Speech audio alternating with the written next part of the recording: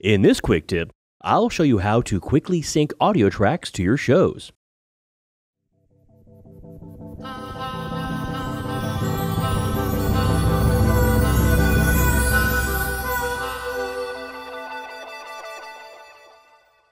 When building shows, often you'll find that the show length and audio length don't match up. That's when you might see something like this in the slide list. This gray part of the audio waveform is showing me that my show ends before my song does. Now, more often than not, our goal is to get these times to line up, and that's where the audio quick sync options come in handy. For this first example, I have one audio track, and I want the show and the soundtrack to end at the same time.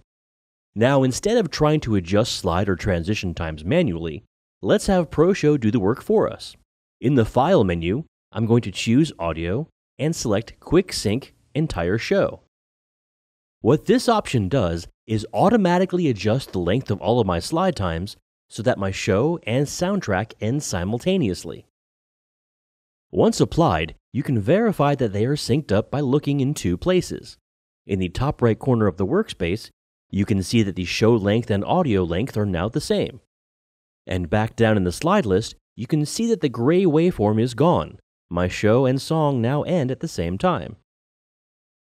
Another quick sync option is to sync only selected slides. If you use this quick sync option, your soundtrack and show will end at the same time, but ProShow will only adjust the times for the slides you have chosen. Now notice that all of my slide times are set for 3 seconds. Now I'll select a couple of slides. Up in the File menu, I'll go to Audio, then choose Quick Sync Selected Slides. Now this warning lets me know that I'm only changing the time for the slides that I've selected, and I'll be adding some time to my show.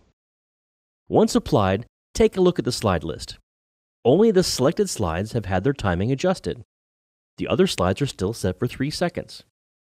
I can also see that my show and soundtrack now end at the same time. The final quick sync option allows you to sync a range of selected slides to a single track. This is perfect for shows that mix moods or pacing, as well as for those times when you really want one song to match certain visuals. First, I'll add a soundtrack to my show. Then in the slide list, I'm going to select the first 5 slides at the beginning of my show. From the Audio menu, I'll choose Quick Sync Selected Slides to Track. Next, ProShow will ask which soundtrack you want to sync to. When I press the Sync button, I'll be asked to confirm the changes. In the slide list, you'll see that the timing for those first few slides has been changed so that these 5 slides will be visible as long as this entire song plays. From here, I can add another track, select the remaining slides in my show, and then sync these slides to my second song. Now I have 2 parts of my show that are synced to separate soundtracks. You can also find some advanced quick sync options by double-clicking on the soundtrack bar and opening the Soundtrack Options window. Down here in the Soundtrack Tools area, click the Sync Slide to Audio button to access the advanced options. In the Synchronize Show to Soundtrack window, first, you'll find the same options we've already covered, selecting which slides you want to adjust and the soundtrack you want to sync to. The advanced options are located here, and these are very useful if your normal workflow involves customizing your slide and transition times to make sure some slides are longer than others. When you sync your slides to a soundtrack, you can tell ProShow to only adjust the slide times, to only adjust the transition times, or to adjust both. Here in the How to Adjust area, you can then define how ProShow behaves when applying the timing changes.